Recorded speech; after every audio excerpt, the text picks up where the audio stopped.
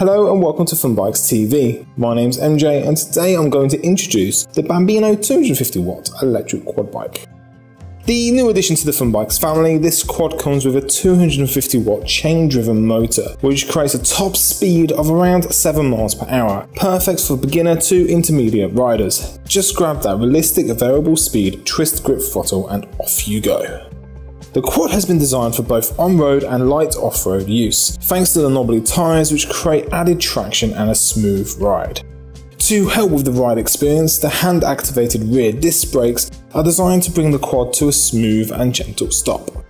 The 24V batteries give you a ride time of around 40 minutes, depending on the rate of rider and the terrain it is being ridden on. However, with its cushioned seats, upright seating position and solid footrest, it helps make the ride more comfortable and fun.